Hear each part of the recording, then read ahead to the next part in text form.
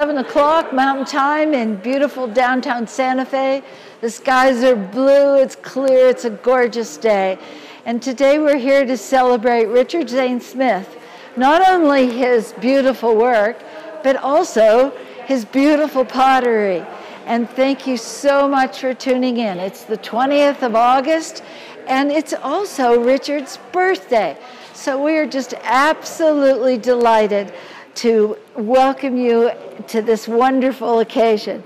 Richard has constructed all of these incredible pieces for this show that we're having here today. And it's going to be really fun to be able to talk to him and for you to be able to see how he makes all this beautiful work.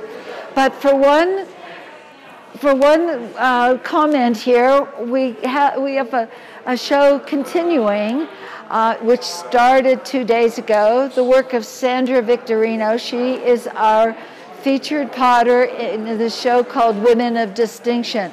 Women of Distinction is in 4 parts, with Sandra being the living artist, with Doris Sepe, Jackie Stevens, and Jean Sami, who are also alive but no longer working, and all of them for health reasons. We have the 3rd part, which is about some of the greatest people, the greatest women potters that have ever lived. And the 4th part deals with, unfortunately, those that we have lost to COVID. All those pieces are online for you to take a look at. But I know that one of the wonderful things about these videos that we've done is actually being able to talk to the artists. And I am just delighted that Richard Zane Smith, who is Wyandot, for those of you unfamiliar with the Wyandot tribe, the Wyandots live in the northeast corner of Oklahoma. So come and join me, and we will head off to see Richard and his demonstration.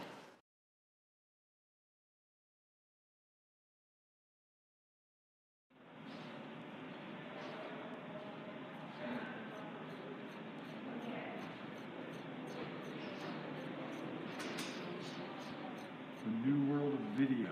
Hey, Cindy, how are you? Hey. Folks, may I introduce Richard Zane Smith, master potter, master coiler, a man of distinction, and one who is celebrating his birthday. Yay! Yeah. Well, how you doing, Richard? Pretty good. Not too bad. Standing upright? Not standing, yeah. Yeah, upright. Hallelujah. No illness, no problems. Nope. So far so good. And how was the trip out from Oklahoma? A lot of truckers on the road. A lot of truckers? A lot of truckers. Well, you know, the distribution system in this country has been interrupted for a while, so it's good that all those boys are back to work. I should say boys and girls are back to work. That's true. Yeah, so tell me what you're doing there. Well, I'm just adding coils to this piece right here. And as I build, I'm just shingle lapping basically the coils. Shingle lapping? Yeah, so the next coil will go over this coil right here. So I'll just give a little. Now, when did you start that pot? I started this one about 9. About 9 o'clock. Yeah, so just to bring it up. This is 3 hours worth of work. Yeah. Which will give you an idea how long it takes to make all these pieces of pottery. So the next coil will be added like that, and it's always added below this rim here, the ridge. So that allows for no seams on the inside. Oh. So that way all the seams are always on the outside. Well, it's those seams that you're noted for. Yeah, the outside scenes. And if you couldn't see the scale at home of these coils, I always tease Richard that someday I'm going to bring in a sack of flour and a dozen eggs, and we're going to have the best spaghetti lunch that anyone could imagine as he rolls out his little angel hair pasta size coils. One spaghetti at a time. One spaghetti at a time. So what you're looking at is, what, 4 hours? 3 hours, from 9 to 11. 2 hours worth of work. Oh, with Indian market, time has no meaning anymore. Now, how long have you been doing this, Richard? Well, full time since 1984, I believe. So, yeah, it's been a while. A lot of coils. A lot of coils. Well, I wonder how many times the coils could reach to the moon and back. Yeah. I don't think anyone around the earth. Wrap around the earth. Yeah. Think about an old car I used to have, and when it was time to trade it in, I realized that I had driven it all the way around the earth at the equator. And so where did you learn? Well, it seemed like this particular technique is something I picked up in the 70s, late 70s. I was working as an art teacher at this little Navajo school, and they gave me $50 for the year for art supplies. Yeah. Oh my goodness! So I had to be pretty creative, and had to fill the time. And I'd already been working with clay, so I'd had some experience with clay ever since high school. I hadn't done much hand building really. They always start you out with hand building, but I was just dying to get on the potter's wheel because that's what I was just lusting for, watching those kids on the wheel, and that's what I wanted to do. So really, I had kind of been ignoring any hand building, but out there, I was kind of stuck. I didn't have equipment or anything like that. But we did have a desert, and the desert had clay in it. And so some of the kids and I would get in they'd get in the back of the truck, and we'd drive out to out in the desert getting clay. And that's where I started seeing a lot of the corrugated pottery sherds that are just laying out there. And of course, my first fascination was seeing the fingerprints in the clay, and right away just identifying with that, these potters who've been doing this, and then realizing they could be 900 years old. So that was something that just really compelled me. I thought, I got to figure out how they did this, because I'd never seen that technique before. And so I would study it, pick up these sherds, and look at it. I finally found a rim sherd, which like, oh, okay, so this is how they go. When you just find a sherd with corrugation on it, you don't know what the orientation is. Yeah, exactly. So with a rim sherd, I started to see, and then looking at the sides, you could actually see the way the layers, the way the clay was put in, and I realized, oh my gosh, these guys are shingle lapping the coils. They're not stacking them like this. They're actually shingle lapping. So I thought, I've never tried that before, and I wonder if that works. I started doing it. Between my time as a teacher, I'd just be making pottery on my own, and so that's kind of where the technique started for me. We were doing a lot of all kinds of stuff, though. I told the older boys, I said, there's a dead cow out there, maybe we can use part of the hide, because it's dry, and so we cut off the hide and made a war shield, and it was a little smelly, and the guys a little smelly. Yeah, it was a little smelly, but it worked, but it was those days, and that's where it all happened. Wow. Well, you use what you have. Well, with this corrugated ware, Richard, have you heard any, final decisions about why corrugated ware was made? Because I've heard lots of different options. Yeah. There's a lot of speculation. I think people thought maybe it actually gave more surface area so that, it would boil water faster. Yeah, they were used as cooking pots. Right. Yes, that's right. They were used for cooking pots. So and they were usually a little more underfired than the black on white stuff. So they were obviously made for that purpose. I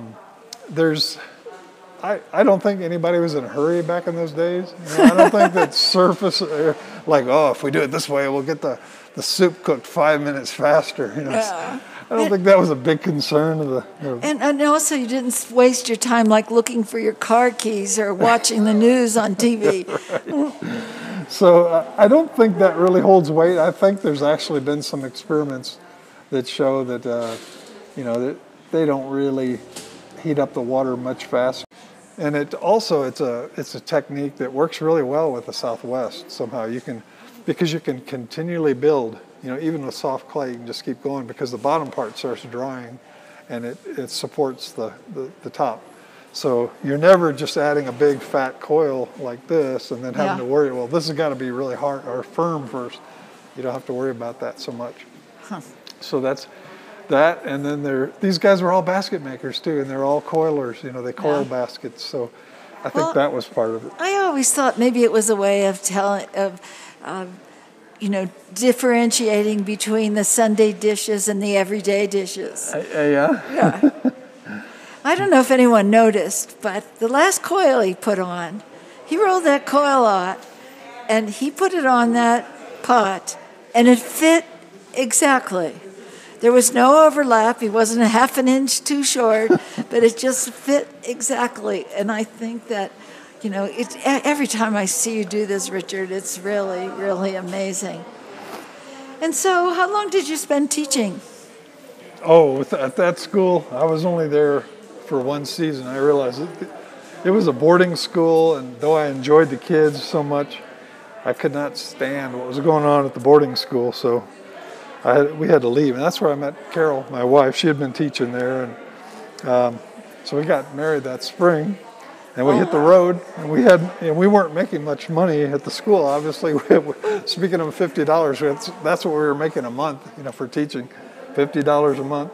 $50 a month. Each of us, but between us, that's $100. So it's not bad, right? Yeah. So, well, but out on the res, there's not a whole lot to spend it on. That's true. That helped. That we were, kind of off the. I mean, we weren't exactly on the res, but we were right on that side of it.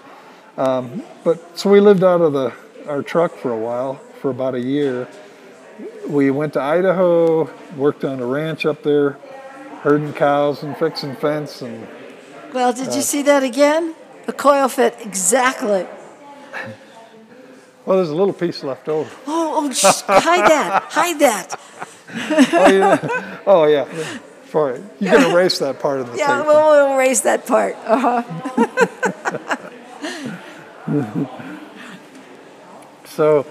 So then we worked up north for a while, orchards, and I lived in a little hay wagon up in Idaho. It sounds like you were just a bunch of young hippies. Yeah, except my vision of hippies was they were lazy, and I was anything but lazy. Wait a minute, I was one of those hippies. And were you a hard-working hippie? Lazy. You were a hard-working hippie?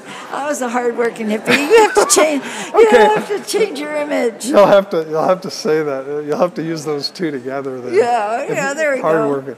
Yeah, at that time, it's like I was my heroes. Were those who came out of the Dust Bowl. That went out west and survivors. These farmers that lost everything and they had their families and they were just going to make it. They were going to. So that's why I don't. The idea of hippie is sitting around and smoking weed and far out, man. Yeah, groovy, psychedelic man. It's like I didn't really identify with that too much, but we did live pretty sparsely. Basically. Very sparse. Yes. Yeah. And so we after Idaho, it was getting cold up there, and so we went south.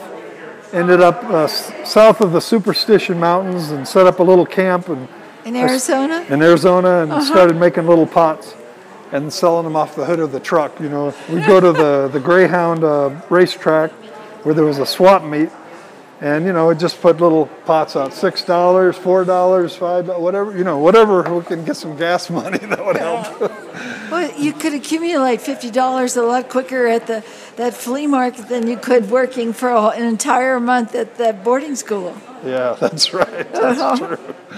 That's true, yeah. We were making big money, yeah. Now, does your wife make pots also? No, she's kind of the brains behind the operation. Yeah. She takes care of all the finances, and Yeah. I don't even have to talk about it. It's so great. I can It just happens, create, huh? Yeah, it just sort of happens. Gosh. As long as I get my $10 for my birthday gift and my stick of gum. And $10 and a stick of gum. And how old were you when you got this $10 and a stick of gum for your birthday? 66. 66. Oh. Yeah. Perfect. Wow. Yeah.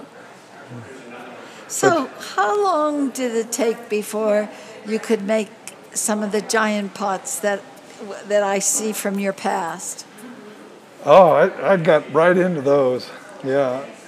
Once I found, and we were living in the Southwest at the time, so we were living in Arizona, Ganado, Arizona, out on the Navajo Res, and because everything dries so fast, I could just start with just a base like this and just keep going and going and going and going and going.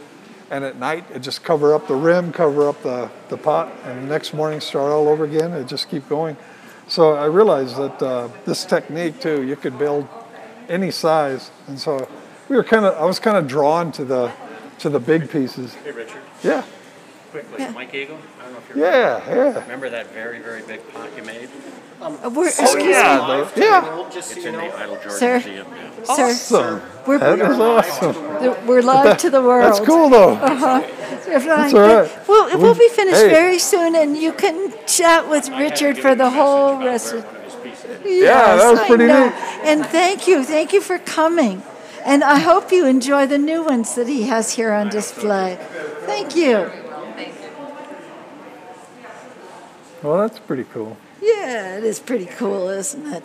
Well, those pieces that you have produced over the years, and could you guess about how many you might have made along the way?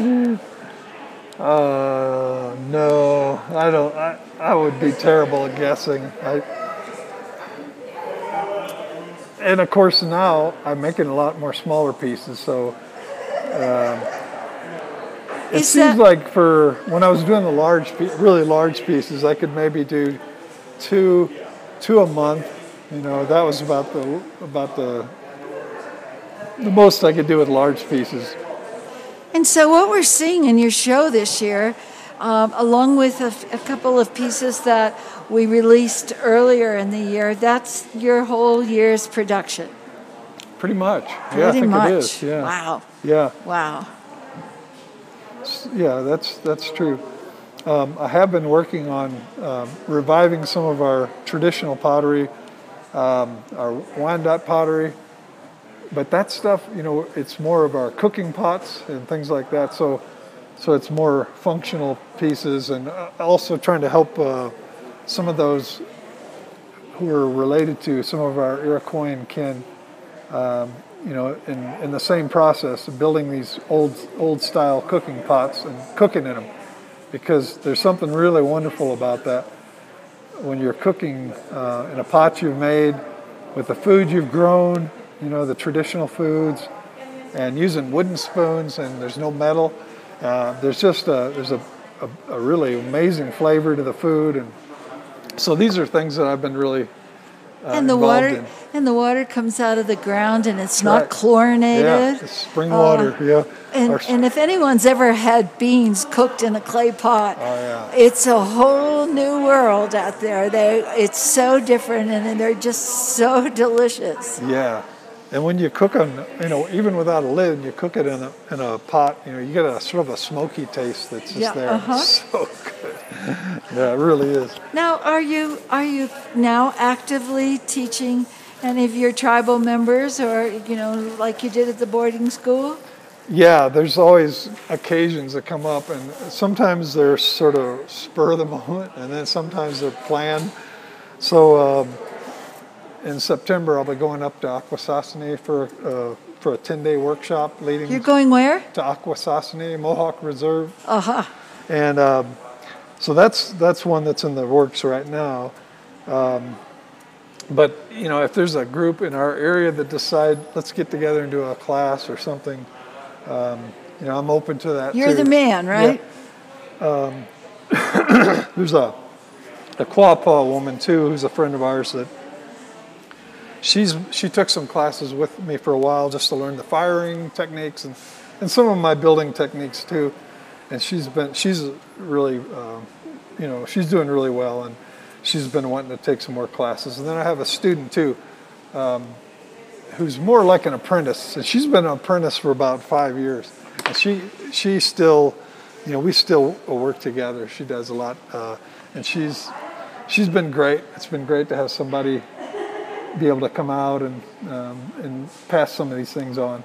And of course, my nephew, you know, too, who worked with me for a whole year. We just kind of worked across the table from each other. Jamie Zane Smith. Yes. His name is Jamie Zane Smith. And yes, we do have some of Jamie's work, which is the same technique, but a very, very different interpretation, which is great. Yeah. Yeah. So yeah, occasionally workshops will come up, and Carol's been helpful because she's been trying to. They'll ask me about, well, what do you charge for a workshop, and I'll say pointing. I just say pointing. Talk to Carol. Yeah, right. I don't really want to talk about money. Wife/business manager. Yeah. Because I've kind of gotten myself into trouble before by offering. It's like, oh, I don't charge anything. I just want people to learn, you know. And then she'll come after me and say, you know, you really should charge for something. You've got to charge for something. Well, I said, well, you take care of that then. Yeah. you put a price on it. I don't know how to do that. So she's good about that. Well, Richard, we all know you're worth $1 million. But, you know, it's really fun to watch you do this. But, you know, the process continues on beyond adding coils, those spaghetti-like coils, to your piece of pottery. Maybe you could just tell us a little bit about once the pot is its satisfactory shape, mm-hmm. what happens from there. And in the meantime, what I'll do is I'll ask Derek maybe to bring a finished piece over so if people can see them in the you know, in front of you. Okay. I mean, there's a television screen behind us, but I don't know if on the television there's any finished pieces there. And not at the moment. So here we go. There you go. Now you get to see all of the pieces that we have of Richard's for this show. But if you notice, there are places that are really smooth and places that have designs look like they're pressed into them, and there are pieces that have cutouts.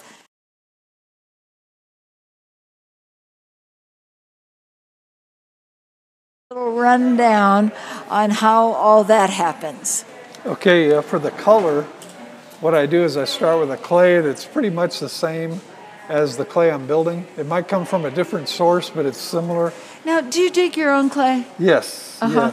Yeah. This particular clay is from Oklahoma. It's a place that I gather it. It's in a Cherokee allotment from this woman whose families lived there ever since they were forced out of from the east, but she's just so delighted to be able to share the clay, and they always come out and help me dig too. And I always tell them, it's like, you guys don't have to help dig. It's hot out. And it's like, no, we want to be a part of it. So that's been really great. Yeah. And the clay is just beautiful. It's actually kind of a yellowy green color. I add a little bit of iron to it just for the color. So that's why this is a little browner color. But anyway, that's the clay. Now is the clay really polluted with roots and grass and rocks and? Yeah, it usually has a lot of roots and things in it. And how do you get rid of them? Well, what I do is we pick it out of the ground dry after we give thanks and we do our songs and prayers and offerings and stuff. And we we take the clay home and put it out on some big plywood sheets and let it sun dry. Just let it bake really real well in the sun. And then once I feel like it's completely dry, that's when I either store it or I'll take some of that dry clay and start dropping it in water. And the water will just starts breaking down, just crumbles it all up. So any organic stuff comes to the top, and then the rocks go to the bottom. So it's fairly simple to mix clay. It just takes time. And I'm one who just likes to let the water do most of the work. So I soak it, skim off the organic material, and then mix it up real good, thoroughly, and then pour it through a screen. So I pour mine through an 80 mesh screen, so it's very fine. When I'm doing the paints will go through a 200 mesh screen.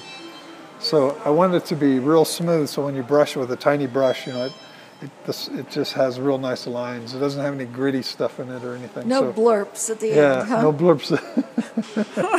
So, but yeah, there's also one batch of clay that I got from Arizona. I still use it for slips too. It just makes a pretty good slip. So I've still got so much of it. You know, I've got a 5-gallon container. You mean those old hippie days at the flea market? That's where it's from? It was from those eras. Yeah, it really is. Yeah. So yeah, that would have been back in 79 and 79. Well, I probably should say back in those old hardworking hippie days in Arizona. Yeah, that's right. Make sure you put that on there. Oh, absolutely. Really. Yeah. And so you use basically the clay, but the clay isn't that, you know, those blues and greens and grays and oranges. What do you do to get that coloration? Yeah, so the oranges come from natural clays that I go find. There's certain spots that I'll visit every couple of years and, you know, just get a bucket of it or so. The reds are usually this color. It's the same clay, and then I mix iron oxide. So I look for a real red iron oxide. Red iron oxide. Yeah. The blues, that's when I go to mason stains, blues and greens. So mason stains are a ceramic stain it's basically created from minerals, and you know they're not going to give you their recipe, right? So, but they sell them already, pretty dependable and reliable. So when I mix a stained clay, that clay has to be at least 50% clay, you know, and then if it can be up to 50% stain, but that's about as high as you can go. Otherwise, it'll flake off, you know. So when it's fired. So is that stain applied before or after you do your firing? There's a couple of different techniques I've used. The way I started out was just once fired pots, and that would be, so I'd just take and paint the stains on, or the slips on, just after it's dry. But I've also, in the last maybe 10 years, I've been doing multiple firings. So I'll fire the piece first, just a biscuit. Yeah. And then I'll actually spray on a black slip. And that black slip, when that's fired, I fire that up to a pretty hot, you know, temperature. But if I may interrupt, when you talk about the firing, are you firing in the ground or are you firing in a kiln? Well, for the colorful pieces, those are pretty much all done in electric kiln. Because you get the clean oxidized color and that.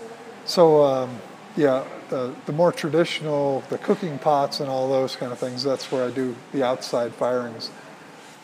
But for most part, unless I'm doing some of those, like the handled pieces, I've done handled ones, you know, with a root, you know, or something. And some of those I like the fire to kind of have its way with the pot. So those I might fire outside. But it's really, the clay is mixed with a very fine temper here. So this would be a clay that I'd use that'd be fired in the electric kiln because there's no shock so much And to it. maybe we should explain what temper is and what its effect is on the clay body. Okay, yeah. So yeah, the temper is like a aggregate that it's almost like what's put in concrete to keep when the concrete shrinks around the rock or whatever, it keeps The it gravel? from like gravel. So it acts the same way because clay has a pretty high shrinkage. So so when you add ground up stone, there's pottery sherds can be crushed to make it. Something that's already been fired, something that won't shrink basically is what you want. So that gives something for the clay to shrink around and hold its form. It also helps during the firing too, because the firing can be really, outdoor firings especially, can be pretty hard on pieces. And when I do a traditional firing, I don't cover them with tin or anything. It's just I do it, the really old way because I wanted to do it as close as the way the ancestors did it. So it's just the wood is touching the pots, So that you have to have at least 30% temper, which when I do those, it'd be like crushed granite, like some of the granite I get here. So, and that's a traditional temper that was used by my ancestors in Ontario. Crushed granite was kind of a favorite. Here, I also use a flint. It's a crushed flint, but I buy it because it's really dangerous to crush that stuff by yourself and breathe it. So I get it pre-ground. So that works pretty well for me. There's also a temper which is called kyanite, and it's a good temper for outdoor firings too because it's like almost like mica, but it's it's shaped more like, they say needles, but they're not. That's kind of scary to think of, but they're not really needles. They're more like little. If you could look at them in a microscope, they'd be like that. Kind of this kind of a shape, just elongated rocks. So when they break apart, they're like more little elongated rocks, and they're really good for raku or outdoor firing bits. So that works pretty good. Pottery sherd stuff I haven't used as much. I don't get a lot of pottery sherds. Unfortunately, I don't have a lot of failure. So that way,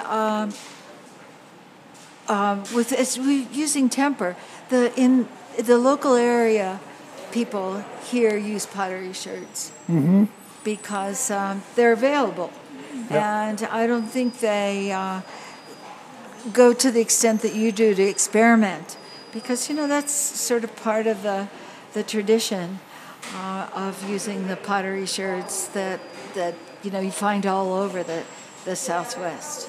Right. And so what the temper does is it helps stabilize the clay during the shrinkage while you're firing. And Right. for the most part, you kiln fire them in an electric kiln, and you do some ground firing. Right. Good. So now we can go on from there. Yeah. So it's two different extremes, really. The electric firing is just completely clean atmosphere. And then when I do what I call a traditional firing, there's no metal at all used at all in the firing. So they're just the wood and the pottery, and that's it. Everything touches. So, and clay, because I do lay down sherds over the coals. But and how hot do you think that fire gets to be, or how hot do you need it to be for an outdoor firing? For any firing that you do. Oh boy. I mean, is it 200 degrees or 2,000 degrees? I think it's like, if you can get up to 1,800, you're pretty good. Now, when you get up that high, things begin to change. The surface will change, like a very glossy, shiny, burnished surface will start to become duller. So it depends on what you want, what you're after. If you're looking for color and you want to keep a glossy surface, a burnished surface, then you have to make sure they're red heat and just maybe just a little edging past red heat into orange heat. But if you get too hot, you'll lose the burnish. And so it's kind of part of it is just eyeing it. I like to fire, when I do an outdoor firing, I fire at night. So all day I'm drying the pots. And then at that last, just before the sun comes down, that's when I'll put the pots in. But they've been drying all around the fire, and I thump them like this. I just thump those pots, and if they're starting to ring, they have kind of a ring to them. I know they're ready to go in. Huh.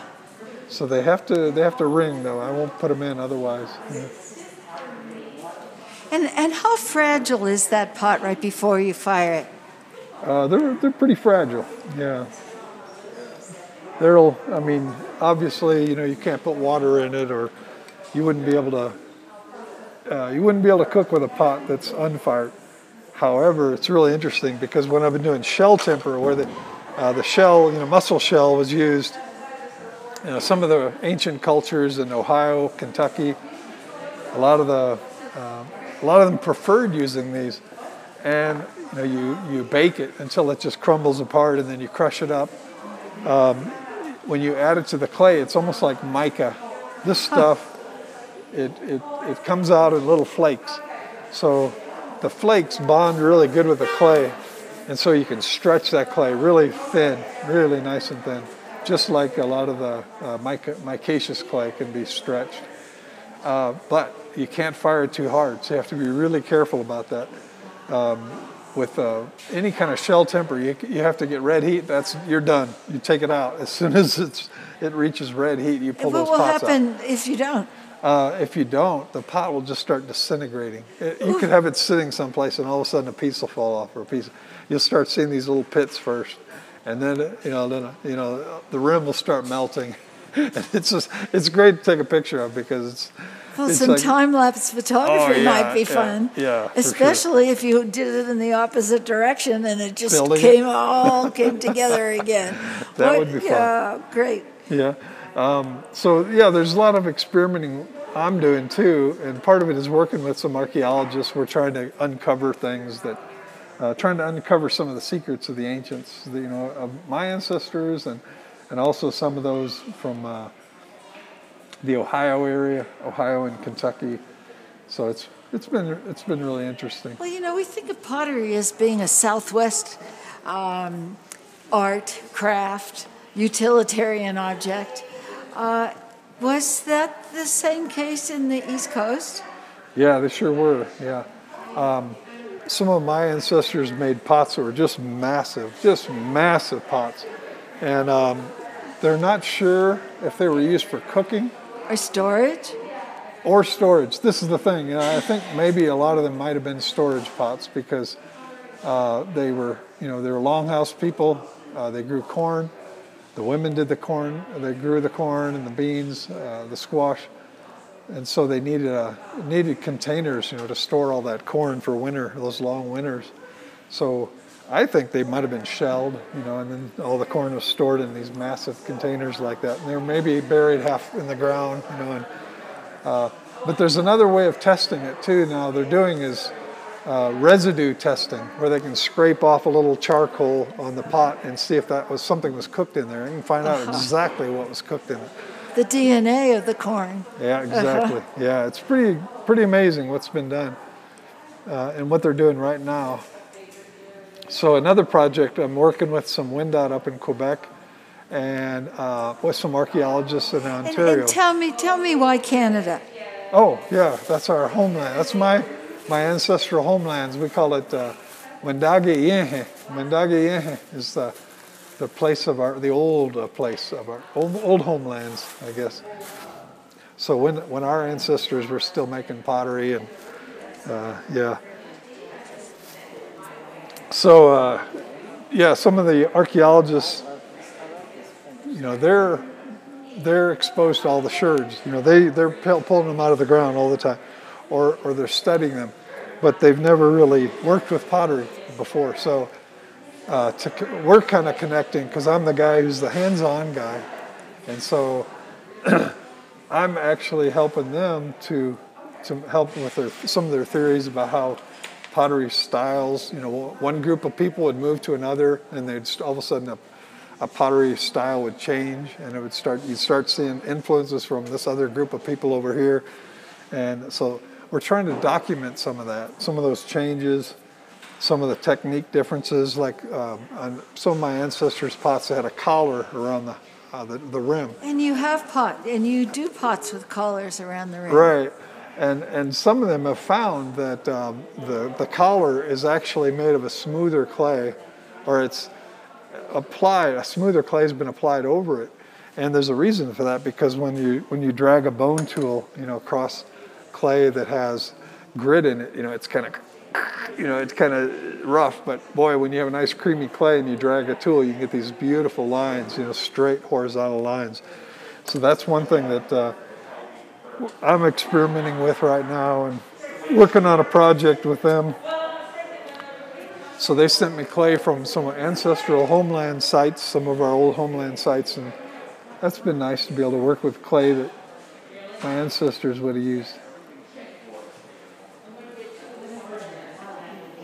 Richard, speaking of a bone tool, do you think you could tell us a little bit about all the tools that you have in front of you? I mean, we saw a shell, and briefly we just saw this bone. I think it's a bone flyby. Yeah. Sure. Maybe you could tell us about the various tools, because I think people might be very interested in how, let's say, easy to find and convenient, and without being derogatory, primitive, right. The tools are. Yeah. I'm one that really believes that a lot of tools had multi-purposes, so on some of the really ancient stuff, especially around the Great Lakes area, you'll see indentations on the pot rims that have this kind of a little pattern, like these little dotted lines. You'll see that on a lot of pottery. And I have, my theory is that these were already in place. They were using these for cleaning, they were for taking the flesh off of small hides. When you have a hide stretched and you're working off that meat, so you have these little teeth on there, and it gives you that extra to help pull that fat off, so you can clean a hide. So, and also hairpins, that women would wear, just a bone tool that they'd have their hair pinned up in, and they could just take it out when they needed it and use it as a tool.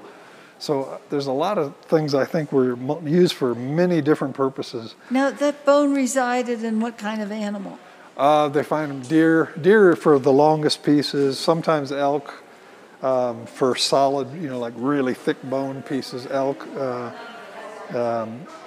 I don't know that they've really found much evidence of buffalo in our area, but that's something I would ask our archaeologists about if you're wanting really thick bone tools. But so teeth, things like this. We'll also see this up in Canada too, where the design on the castellation is actually printed out with a tool like that. Instead of just dragging a bone tool to make those lines, they would actually imprint like this and get that little dotted line, and they, I don't know, they're really clean, very clean, and sometimes you can actually see, like on an edge, like the edge of a pot, you'll see this on top where you'll see indentation like this. And when you see that, you can actually see a gap between two pieces of bone is the same. It's being repeated as you go down, So you realize it's from one tool. It's not just something rubbed on it or rolled on it. So you see that kind of texture. It seems like little edges like this were always played around. They could not leave the edges alone. They just had to continually put more and more. And sometimes on the inside of the pot, you'll see where they even work down inside the pot and put designs down into it. Kind of like when you hold a styrofoam cup, and you're sitting talking to somebody and you start pinching it, and you get all these designs. Oh, that's kind of nice. And then you don't want to throw it away. But that's a common kind of design you'll see in the Lake Erie area, around where Lake Erie is. You'll see those on sherds that washed up on the beaches. Well, one of the pots that we have in the case that we released earlier in the year is called the Spirit of the Ancestors. And I believe that tool was used to make the texture in that piece. Could be, Uh-huh. yeah, could be.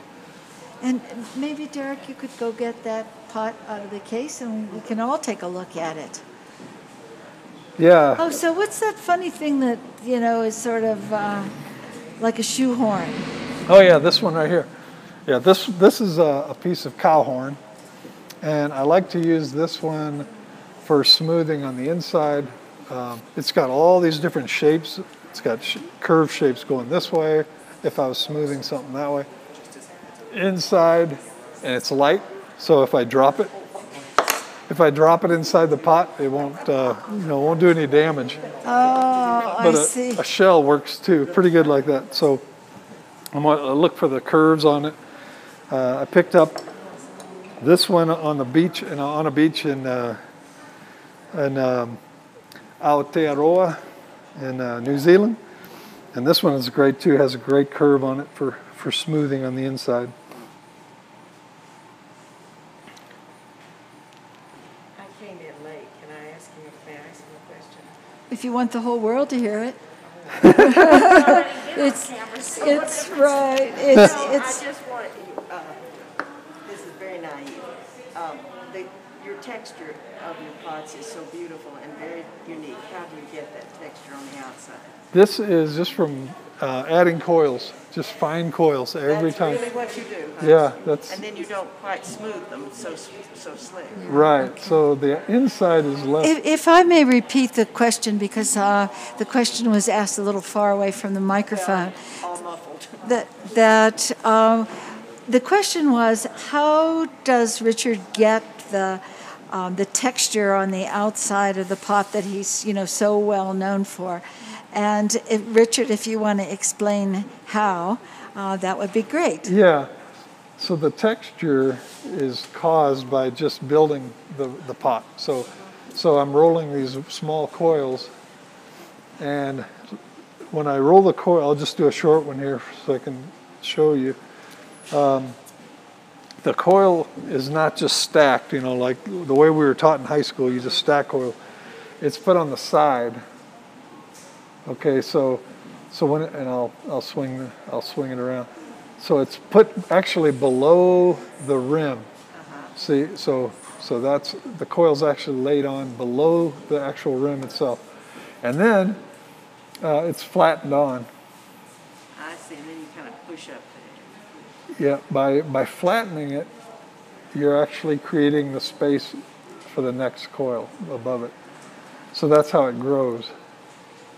So this piece could just keep going, it can get bigger. So every single line that you see on the exterior of that pot is an individual coil that has been individually applied. Did you just come across this by accident, or were you experimenting with this idea? Or? No, we've already covered that earlier in this program, where we talked about Richard's experience as a teacher and being very, very interested in his tribal ancestry and going out and searching the sherds of the countryside, coordinating with anthropologists and archaeologists, and then experimenting on his own. So yeah, this is an ancient southwestern technique of building that archaeologists call corrugated, and so this is the technique right there. And Richard, if you want to put this in, better not touch it. Let's see if we have this in the camera view. Probably. This is the one I was talking.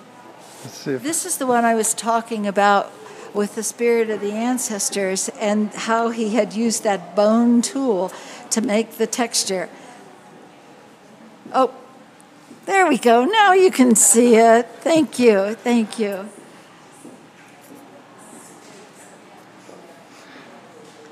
And so let's continue on about the coloration. because that fascinates me. You have a whole palette of colors that are, that you don't think of as being traditional ceramic pieces unless they come from some manufactured glazing factory. And so how are some of those colors, where do they originate?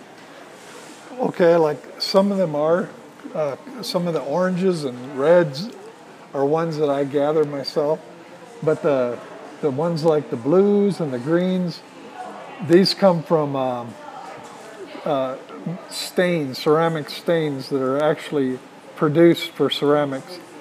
And you can't use the stain by itself. It has to be mixed with clay. Otherwise it won't stick. A stain is basically just ground up rock, so and also rock that's been fired, so they know it's color fast. It knows, it's going to be, it'll be the same each time. So there's companies that sell these, ceramic stains, and some potters will use it and mix it into their clays completely. Just mix the stains in, so you can actually have blue clays or red clays or green clays, and they blend them all together. I use it more as for my slips, my paints, and so it's all been sieved and mixed with clay, dry clay, powdered pulverized clay, and the clay is passed through a 200 mesh screen, so it's very fine. So when I do a series of colors or shading, what I'll do is I'll use the gram scale, and I'll have all these little containers, like 9 different shades. So I'll start with black on one side, and I'll start with the red on the other. And what I'll do is I'll start mixing percentages all the way down with the gram scale until it flips over. So so it's 25, of this, and then it's 25 of that. That's your first, and then it just starts slowly changing until you have all these shades in between, and that way it gives you all that range of color. And then when you have that range of color, you can go from that red to an orange. Go from that orange to something else, to a blue. So they all get tied together, and because I'm mixing these stains and oxides with clay, my clay base, they all stay kind of related to one another. They're not too overpowering. The color doesn't just, Well, there's lots of gradation in the staining that you do. Have you ever run out of a color? Oh, yeah. Oh, yeah? Yeah, and that's one nice thing about having it all mixed with a gram scale. Is like if one of my colors disappears or getting low, I can always mix it again, and it'll fit right in with all the shading. So, yeah. Whereas if it's kind of haphazard, if I just do it on the top of the table, mix colors, I'll never be able to get that again.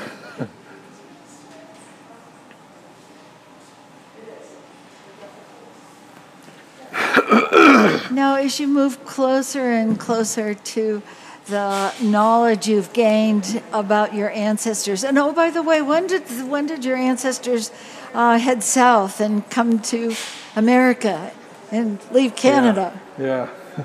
Well, it wasn't a plan. I'll tell you that. They didn't plan on that happening. It was a tough time back in the 1600s. There was the smallpox epidemics were going on. The Jesuit missionaries were coming in, basically blaming the medicine people for bringing the diseases.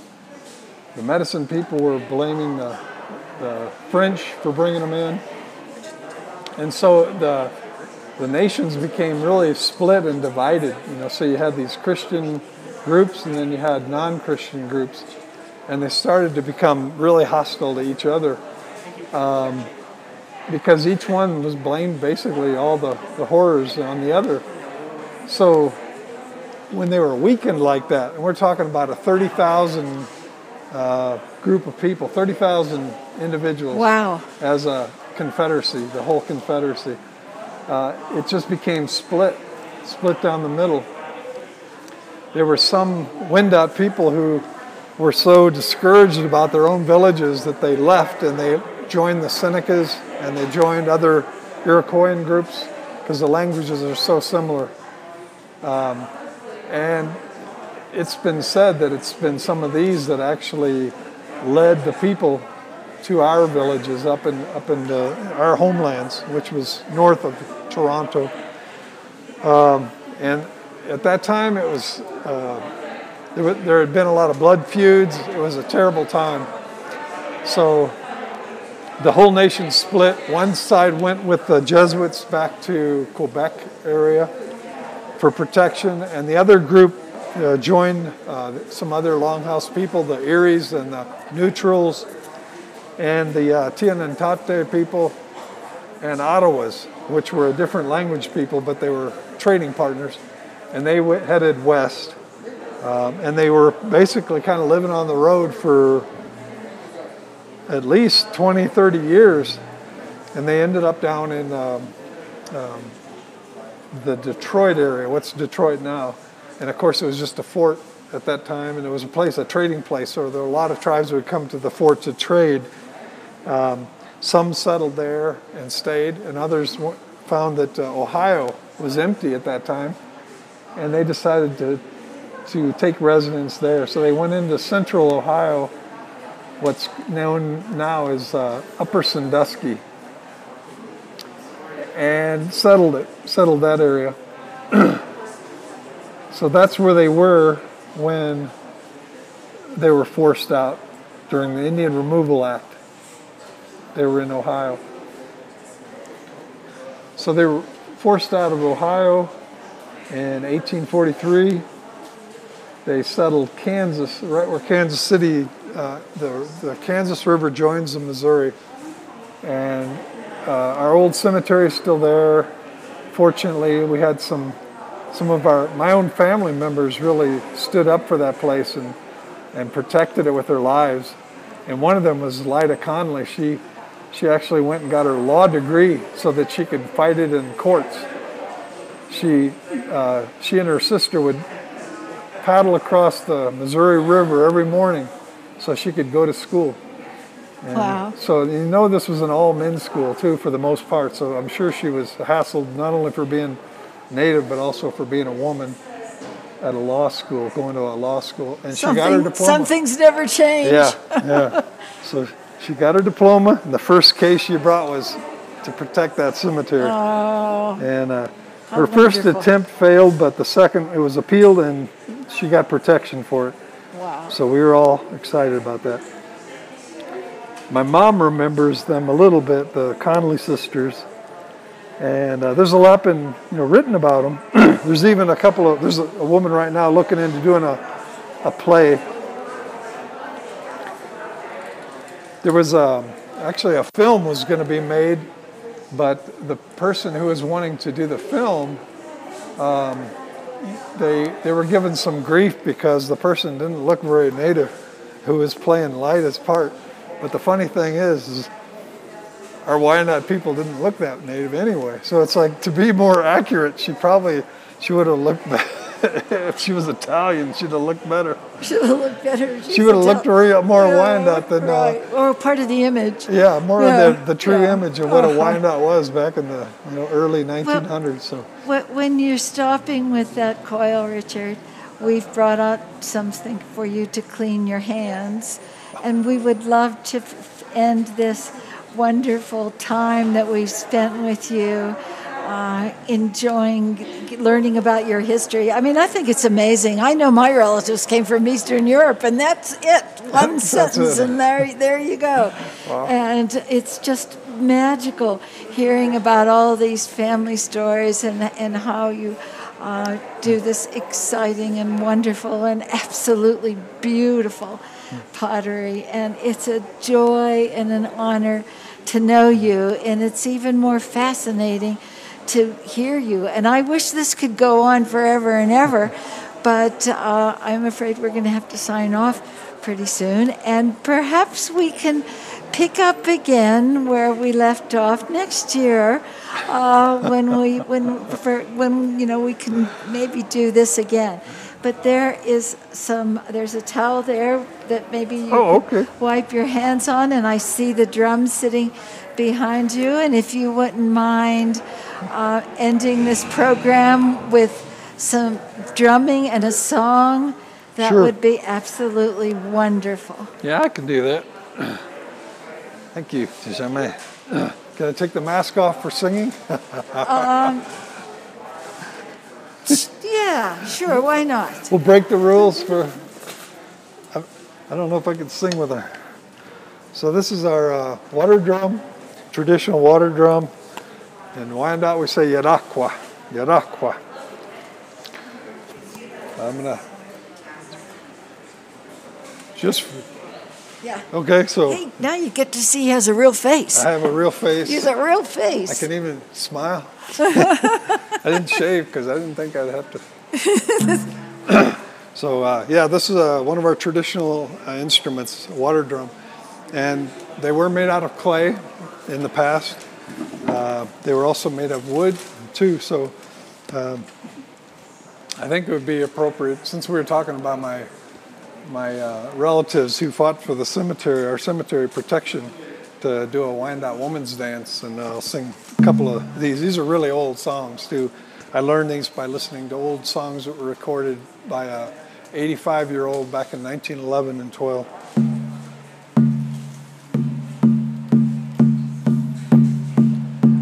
Yoenania, Yoenania, Yoenania, Yoenania, Yoenania, Yoenania, Yoenania, Yoenania,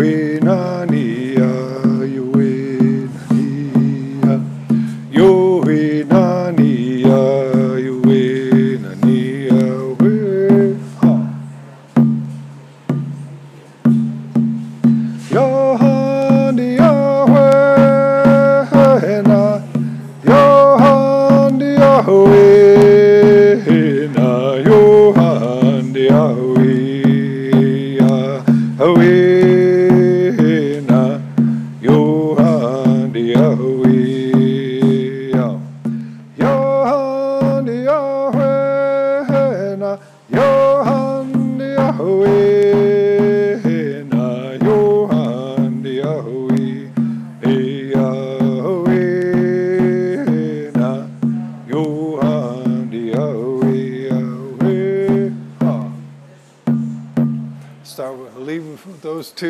Two little ones.